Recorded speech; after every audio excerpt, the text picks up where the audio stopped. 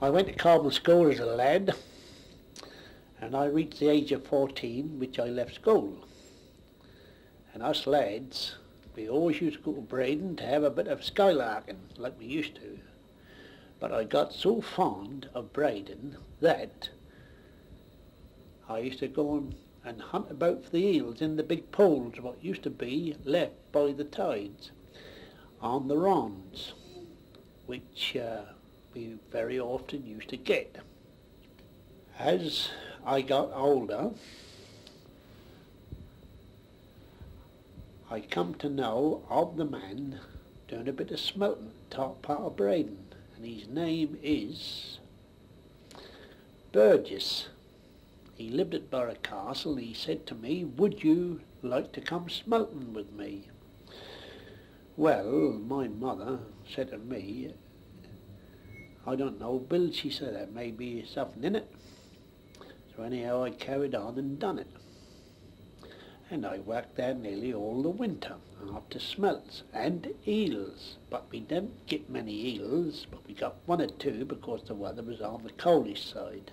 But the question on it was, there was a good shilling to be earned at the smelt catching. I never used to do the rowing. He used to do all the rowing, and I used to lead the line along the bank. We used to turn in from Borough Castle Flat, round out the stakes and back to the channel way where we could get the net out nice without losing the fish.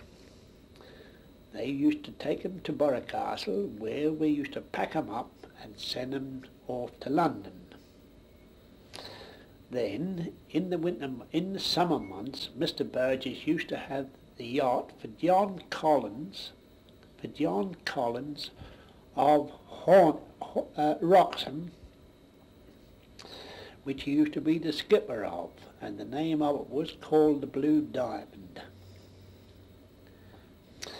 Well then, in the summertime, I used to work my traps round the stakes on Breydon and in the main channelways, which I used to get a good living at, and I used to supply Copeland's of Billingsgate of London with the eels, and I did for years upon years. There was one, I'd already baked the traps up and put them down on the stakes of Breydon, which I used to work regular. Eel traps. Eel traps. And going to number 13 stake, I had a trap on there. I baited it up, and I was then a-leaving. It began to rain and carry on. And anyhow, I thought, right, I'll move a little bit fast. I moved away from that stake I must have got just about to another stake, and all at once I see the flash come straight down towards the stake where I then put that pot on. And when on my return journey I had a look, and number 13 stake was just like a woman's fan. It had been hit by lightning. So I was a lucky bird. That was one Sunday morning when I went round to going down to the North River. I come up there in my punt, and all at once I saw a half-pound eel jump out of the water and go to the bedroom. And when I found out, one of the old punt gunners, Diamond Allen, was a-fishing out his bed. He was fishing out of the bed and catching and taking the eels off his line in his bedroom up the top, is where his house used to stand right on the corner of what they call Bessie's Buildings, which just below is the North River. Well, I said to Diamond, "That's the latest." I said, "What do you want?" I said, "Why you don't catch him anywhere else like that?" Then I took up for shooting, which I took a great interest in. I met a friend called Jack Harwood, which was a body coach builder at Open Broad Coachworks, the Waverley, Well, he was going to make himself a boat, a punt, to go shooting, which I was very interested in him. As I stood round by Breydon Bridge, in one of the, just in the lee, he said to me, "Hello," he said, "I haven't seen you before." I said, "No." I said, "What's your name?" He said, "My name is Harwood." "Right," I say, "My name is Gates." "Oh," he said. I said, "Yes." From then we got very friendly, and he told me all about the plans for a punt, which I turned round and I said to him, "Well, we might as well build it together." So he showed me some of the patterns of the knees which he'd already done at the works to carry this here punt job on. And I went to the Yarmouth Toll House to have a look at the plans of a Norfolk punt, which was 20 feet by 4 feet 6 wide and about 9 inches draught from centre. Which the one we said, well, the stuff he had already done, the patterns were wrong, wrong shapes, so we have to carry on and do it different. Well, we made, instead of making one, we made two. And when we put them in the water, we laid in the North River near Vauxhall Bridge, and there was a boat laid there, a yacht, a very old Scotch yacht, which belonged to a Scotsman. When we put the boats alongside, we couldn't get a mooring properly, so we laid alongside, and he took a liking to one of these boats. So he said to us, "Would you sell one?" He said, "I should like to take one back to Scotland with me to do a bit of shooting in," which we said, well, I said to Jack Harwood then, I said, "Jack," I said, "well, we can't work with two, let this gentleman have them one." The name of the boat, the two we built, were the Grey Snipe and the Jack Snipe. But the Grey Snipe, my one, was a bit more fuller in the stern of the punt, so therefore we let the Jack Snipe go to Scotland with him.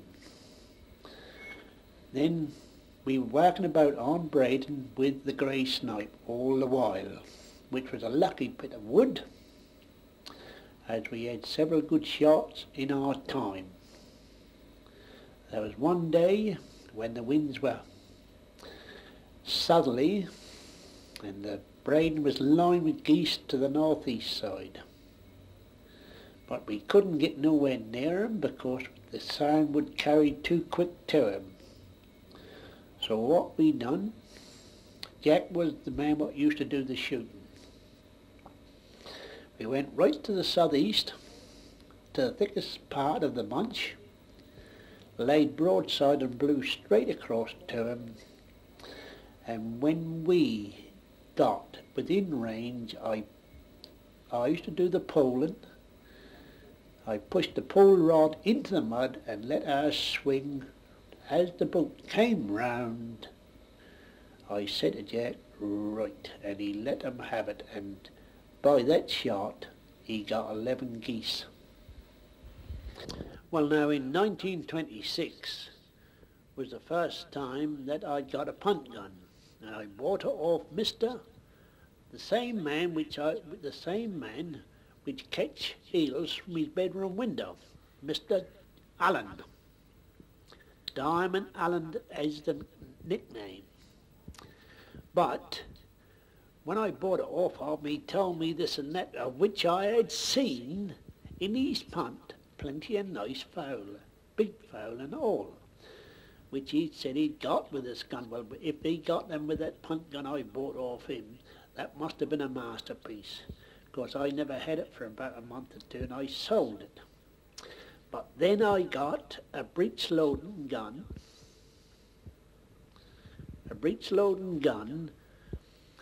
a gram or a half-pound gun which I could do anything with. I could kill a single bird, or I could kill 50 or 100 with it if they got in the line of our spread.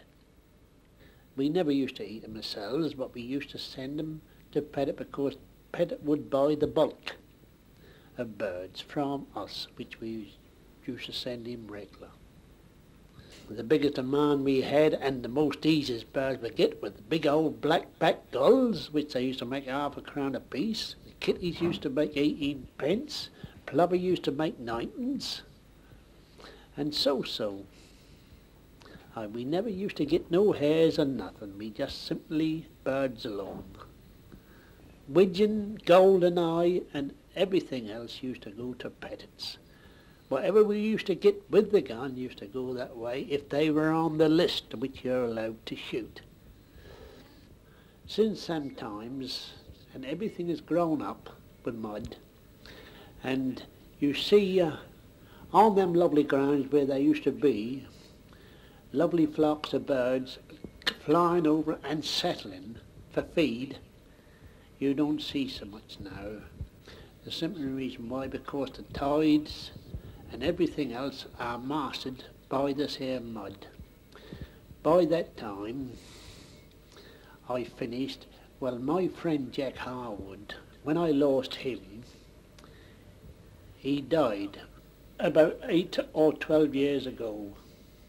Well, from then I packed it up near enough, because I used to love the game on Breydon and the lovely skies at night, and used to watch for the winds to do the shooting and everything else, and took great interest in it, fishing, shooting and everything else.